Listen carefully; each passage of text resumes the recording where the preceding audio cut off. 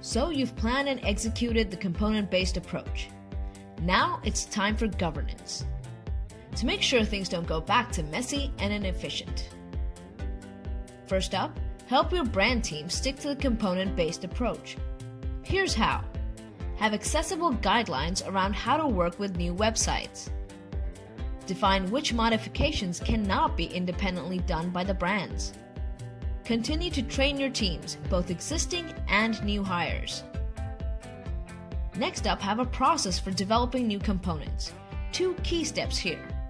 Question the need and impact. Ask, does it help the website's goals? Does it bring immediate revenue? How does it affect user experience? How does it impact mobile users? Question if a new component is necessary. Ask, can it build by combining other existing components? Is there a plugin that will achieve the purpose?